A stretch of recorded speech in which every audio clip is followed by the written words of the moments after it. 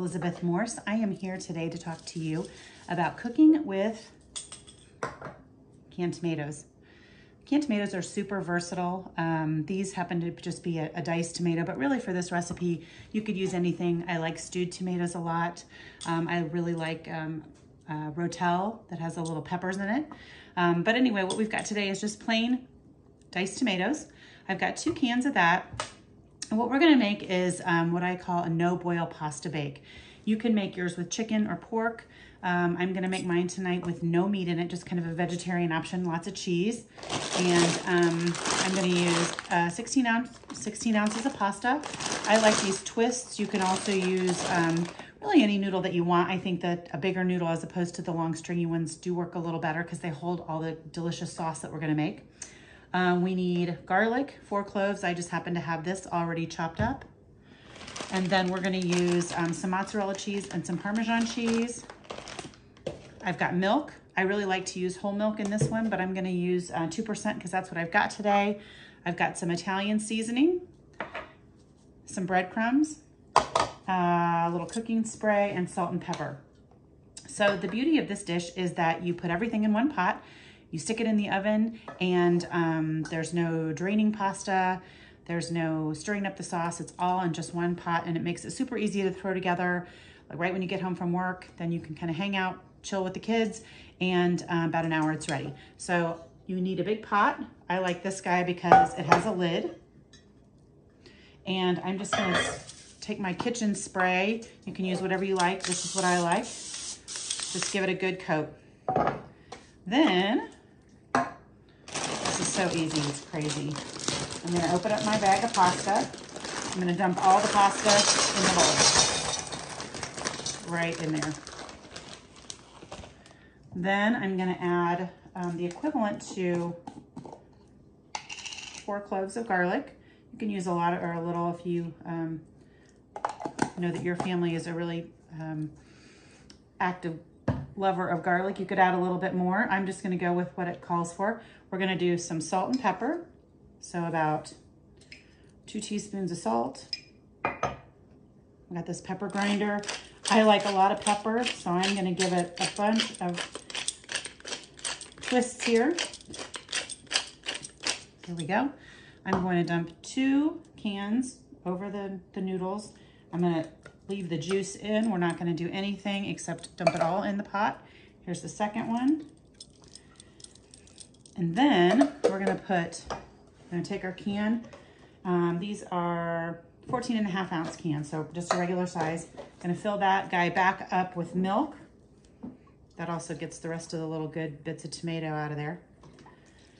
Pour that over the top. Okay. We're gonna dump about 2 cups of mozzarella cheese. That's what I like best. You could use pizza cheese. You could really use anything you like, but I think this tastes really great with these Italian style cheeses. I'm gonna use my Italian style seasoning and give that a good shake. We like a lot of it here. And then I'm also gonna put about half a cup of Parmesan cheese. We need some Parmesan cheese because after we put the pasta together, there's a little bit of a topping that we're gonna make. And, okay, so I've got everything in here.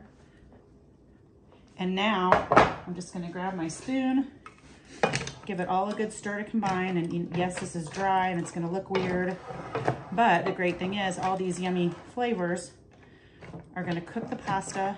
It's gonna be cheesy, creamy, really delicious. And again, my family likes to have this with chicken. You could use pork, or you could just do the vegetarian style like I'm doing tonight. Anything goes. Okay, so this is all set. I'll show you what it looks like. Not fancy at all. I'm gonna stick this in a 400-degree oven. I'm gonna cover it. I'm gonna let it go for about 50 minutes. And while that's happening, I'm gonna come back and show you what to do with the topping that we're gonna add during that last 10 minutes of cooking. So stay tuned and I'll show you the end product. Okay, I just stuck our Dutch oven in the oven. It's gonna go for 50 minutes, and then at that time I'm gonna take the lid off, and I'm gonna put on top this kind of just savory crumble mixture. So what I've got here is about a cup of breadcrumbs. Mine are kind of dried and crumbled. Usually I would have like the end of a butt of bread, and you can cube that up. Anything works. Even cracker crumbs would be a good choice. Then I've got a little bit more Parmesan cheese. I'm gonna put about half a cup in. You could use this, you could use more mozzarella, or you could use the kind of cheese that comes in the shaker can. That's a great idea too. And then some more fresh herbs or dried herbs, whatever you've got. I'm just gonna use that same Italian seasoning that I have had to use in the pasta part. So it looks like this. And let me grab my olive oil.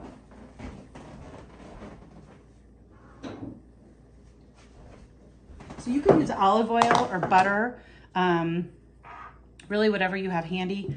I buy olive oil in kind of big cans because I use a lot of it. And I'm gonna add just about half a cup, maybe not even that. Yeah, about half a cup. And I'm gonna stir it up.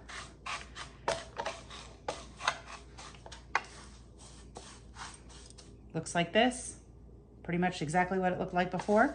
So when my timer goes off, what I'm gonna do is I'm gonna pull my casserole dish out of the oven. I'm gonna take the lid off, I'm gonna sprinkle this on, and then I'm gonna turn up the heat a little bit and just get this nice and crunchy on the top, and it is just delicious.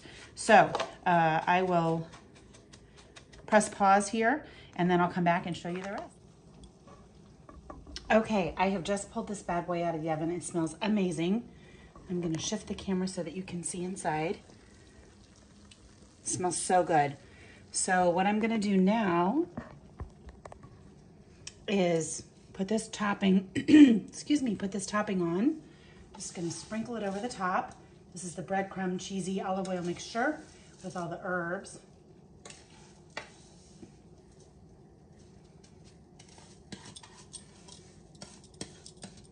It smells so delicious.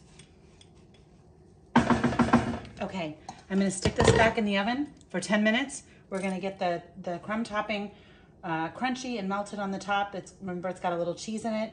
And then I'll come back and show you what the final product. Okay, everybody, final product. It looks amazing, smells amazing.